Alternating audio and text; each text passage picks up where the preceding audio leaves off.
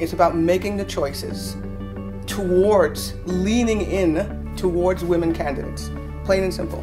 Help move the United States up from rank 14th in the world, which is unacceptable, to something more like first. I'd urge everyone to take part in the next Breakfast of Corporate Champions, a worthwhile and powerful gathering no one will want to miss. Accenture has long been a champion of inclusion and diversity, and specifically gender balance, at every level of our organization, including our board of directors.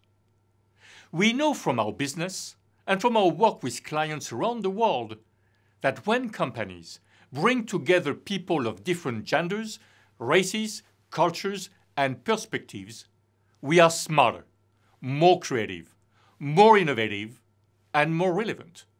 And I am very proud that Accenture is among the corporate champions to be honored by the Women's Forum of New York for our mutual commitment to making a difference.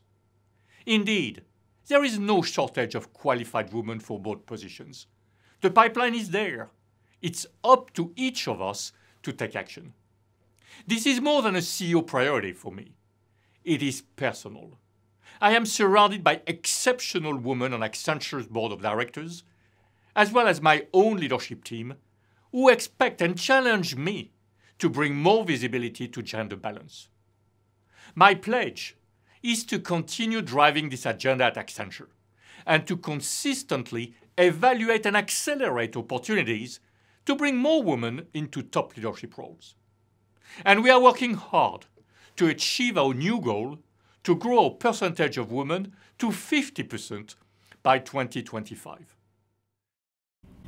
The Women's Forum of New York salutes Pierre Nanterme and Accenture as a corporate champion for advancing women on corporate boards and inspiring other companies.